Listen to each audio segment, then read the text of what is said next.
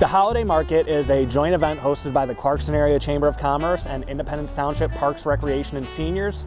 The goal of it is to put on a fun community event. People can come out, see Santa, see some reindeer, take wagon rides, but also to market some local businesses so that people can start their holiday shopping before the holiday shopping season really kicks off.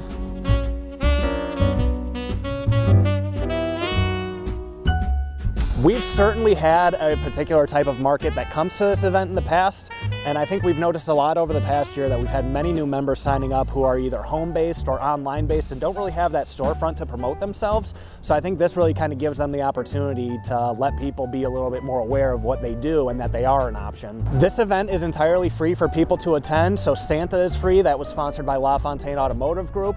We had free cocoa and s'mores sponsored by McLaren Clarkston and Spadafora and Zach Eye Care. We also had live music from Wiltsey's, so they had a few performers come out, and that was sponsored by Northern Capital Insurance Agency Services. And all of this is at no charge to the public.